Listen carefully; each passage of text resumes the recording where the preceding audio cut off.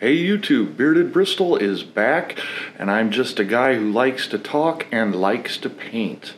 In my first painting video, did a lot with water on the old watercolor, spraying it down and making sure that the paint spread out onto the paper, causing a soft blending and such. And tonight we're going to be doing something a little more precision. Actually, a lot more precision, and this is where I really excel, I guess would be the right word for it, my strong suit, as it were.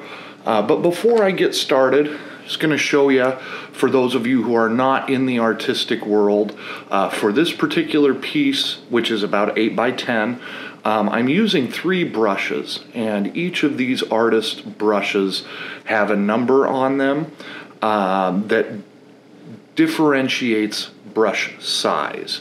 And my art teacher, my art professor in college, always used to mock me because 0 was my favorite brush. And as you can see, pretty fine tip on that guy. You can get very precise lines with it, even on papers that absorb a lot of water and make it want to spread. So this is kind of my go-to, at least it will be for tonight. But the others that I've been using on this piece are a number 4, and this guy, which I'm just learning about really, number 12. And you can see, obviously, this one much wider, much larger than the 0 tip.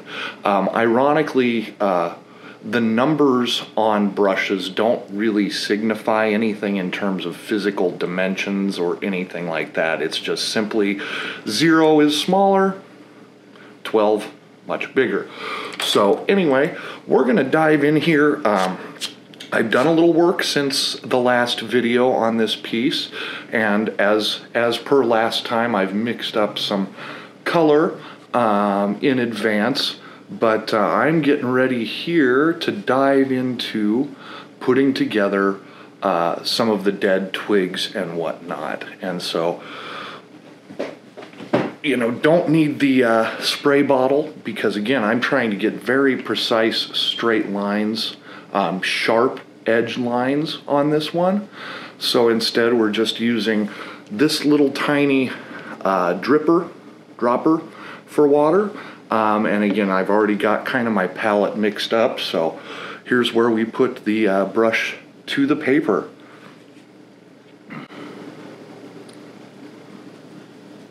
And I'm likely to be a little quieter on this one than I was, say, last time, because of the precision, the concentration needed for the old straight line production.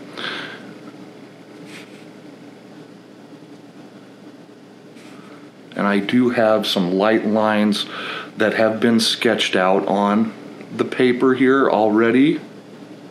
So at least I kind of have a guide for where I'm going. Hopefully the color is coming through okay on the video.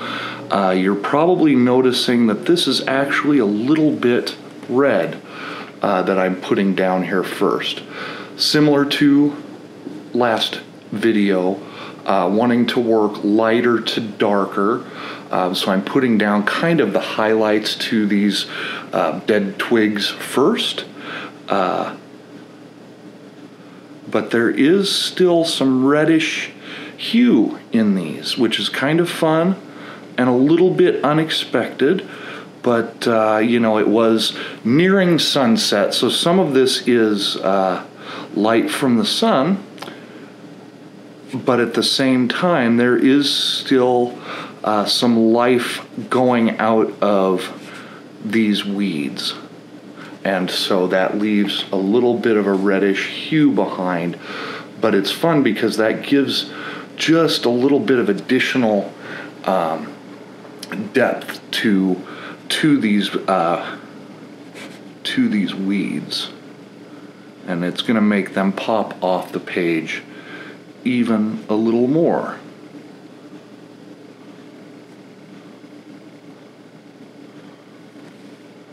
And there we go. Again, I am a slow painter. Not everything in, we get spoiled by these time-lapse videos, and it appears, first of all, that things are happening much quicker than they are, when some of those time-lapse videos may actually take days. For us as consumers of the videos, our attention span doesn't care for that a whole lot.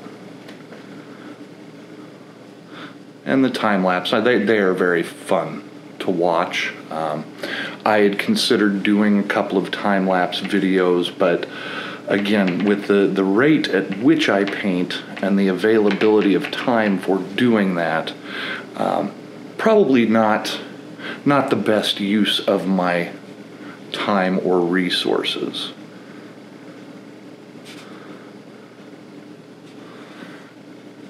But as I noted, I am a kind of precision painter when the rubber hits the road.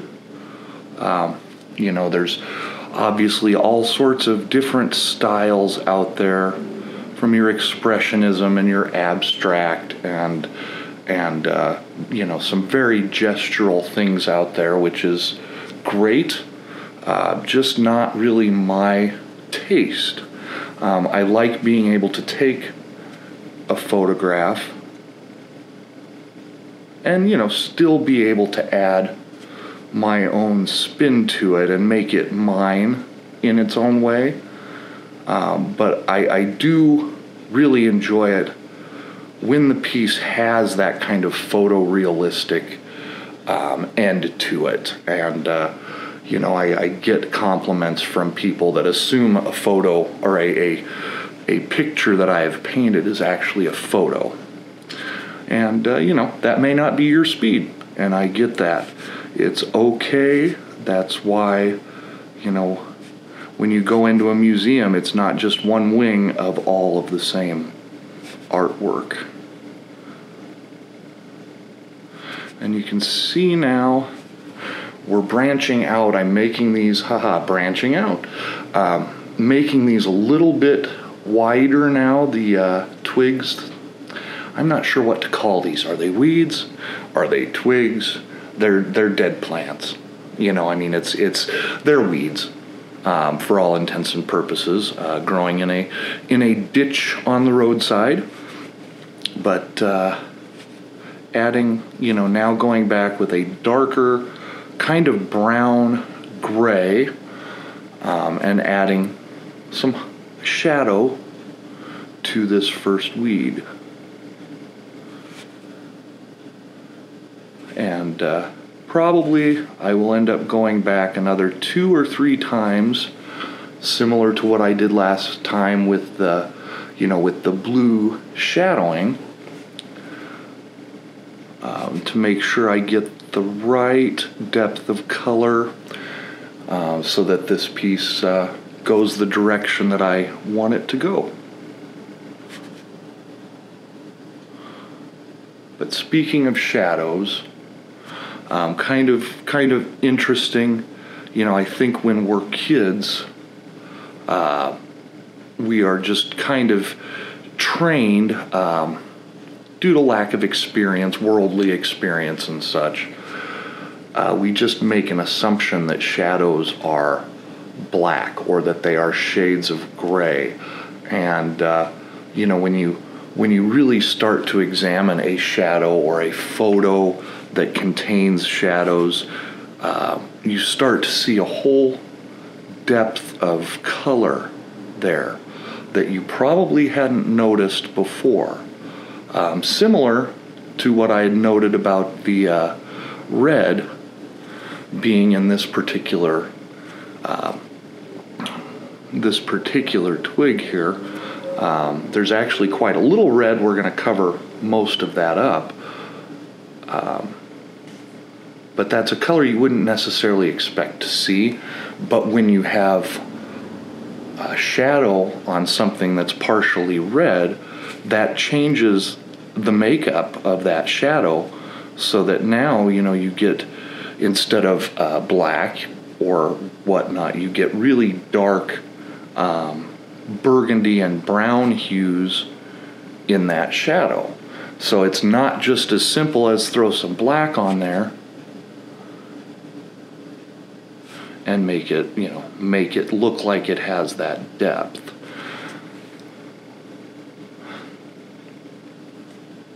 And when it's all said and done, parts of this will look very photorealistic, but it will still have my own spin on it, which means the colors are not going to be, as photorealistic or as identical to the photo. In some ways, they're going to have a bigger pop. In other ways, they're not going to pop as much, just depending on where I want the focus to be on the painting.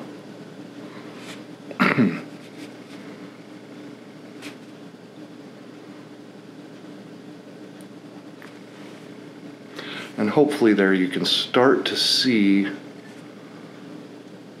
the depth start to come out on this, and it should start to have a bit of a three-dimensional quality to it. That's the goal anyway.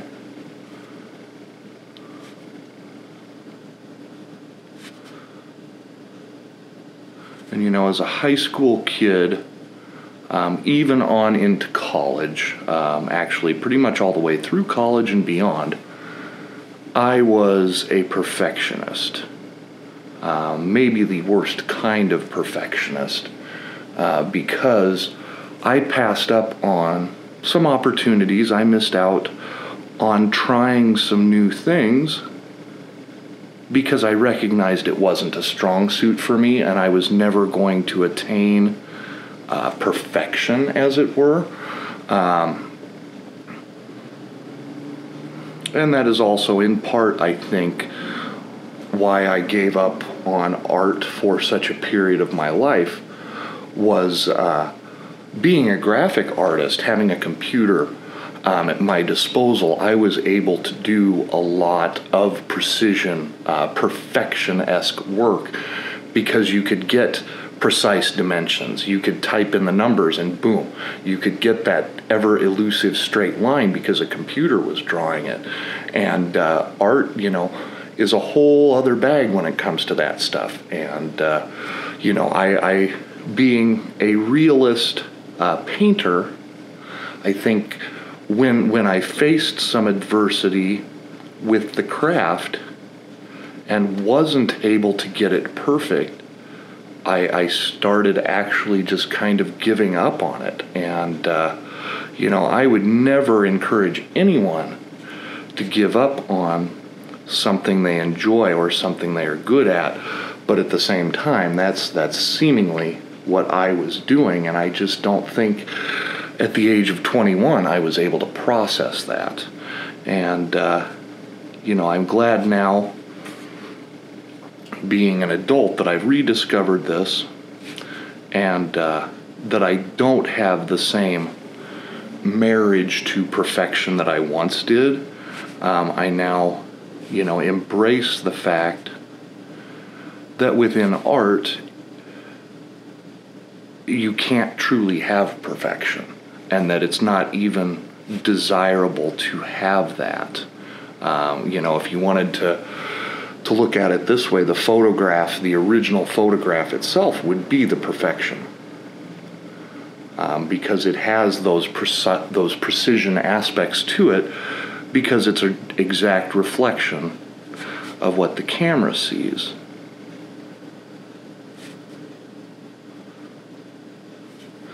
And it's actually the imperfections within the art that make it art.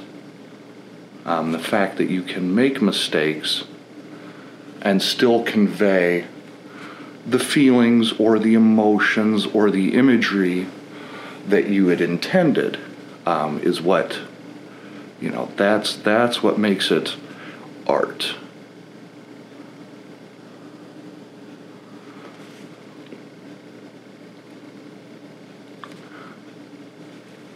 And truthfully, your master painters, I think, would agree that they never perfected a piece. I have yet to meet an artist who has ever truly finished a piece.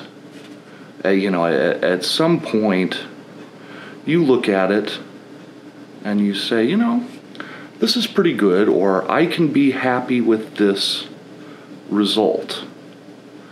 But you could forever return to that same piece and make an adjustment here and try to fix something there, you know, and drive yourself mad, which takes me back to my original point of, you know, me being a perfectionist and actually having to kind of break myself of that was really a turning point for me, you know, from probably a human developmental standpoint as well. And one little tiny dead leaf on the end of that twig. And you can see now why I enjoy using that 0 size brush, because otherwise I am not going to be able to make that line, that little leaf up here. And hopefully tonight my head is not getting in the way, not from an ego standpoint, mind you. I did notice on the previous video that I had a problem sticking my giant cranium into the view of the camera, so for that I apologize. Also, no Zepp bottle this time. I've given them enough free advertising for 1 week, but you know, nobody's perfect, right? I think that's the lesson of the day. And once again, I do have the timer set so as to keep this from getting out of control. Once I start painting, the inclination is to continue down that road until I can't take it anymore, or until I have achieved the goal I was after for the evening.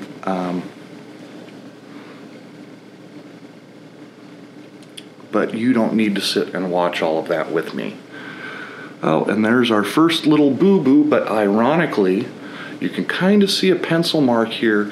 There's another twig that's actually going to cover that where I have too much water and it's starting to bleed. So every now and then you get a little bit lucky, and that's probably a lot lucky.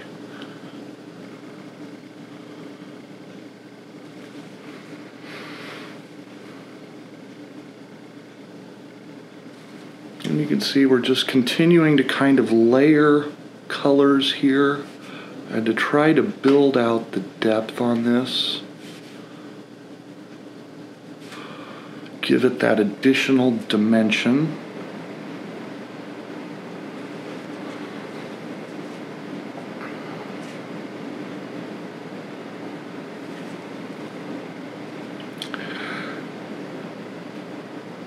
And it's also fun for me to see, you know, all of the different layers, even within this twig. All of the crooks and all of the areas where the little branch outs occur, and the little seed pods and such, the knuckles that appear.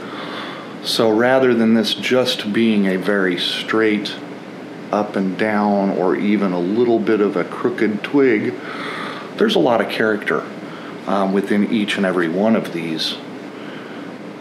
And that gives me something else to keep me engaged within the painting, and hopefully to keep you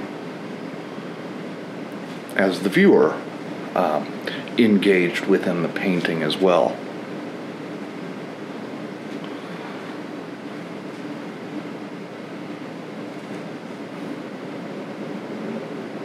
And that is coming towards the end here for this particular weed. But as I said, you never truly finish. And as I say that, my alarm beeps. So I believe it's time to put down the brush. It's almost like a timed test, isn't it? Waiting for that timer to go off, knowing you have not finished the final question yet. Fortunately, I am the only one doing the official grading on this, so if I want extra time on the test, doggone it, I'm going to take it. And I'm just going to put another little finishing touch on this, and just for fun, we'll add another little kind of leafy thing to the end of this guy, give it some depth that the photo didn't even have, and we'll call that good for now. Much more painting to come for this guy. A little bit of scotch, yes. And yeah, precision and perfection are two entirely different things. You can be precise. You can strive for that precision, but striving for perfection even is okay, as long as you are keenly aware that perfection in and of itself is unobtainable. We can come close, but we never truly will achieve it. So from that standpoint, understand what well enough is. Putting in the effort, making sure that you've given it your best shot and done the things that you can do to make it better is where it all stands out in the end. And that's when you can shut it off and feel good about yourself, and other people can feel good about what you have done, as if they know you've done all that you could do to make it the best that you can.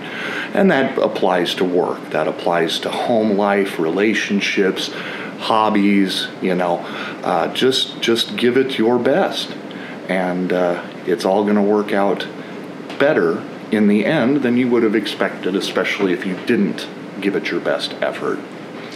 Anyway, I'm going to continue painting, but go out there and create something. We'll see you again soon.